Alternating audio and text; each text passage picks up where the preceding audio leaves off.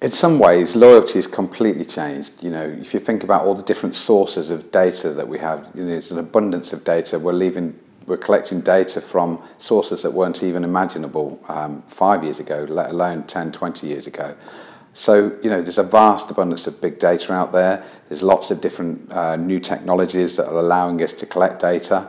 But in many ways, and I very strongly believe that loyalty hasn't changed at all. The principles of loyalty have not changed in over 100 years.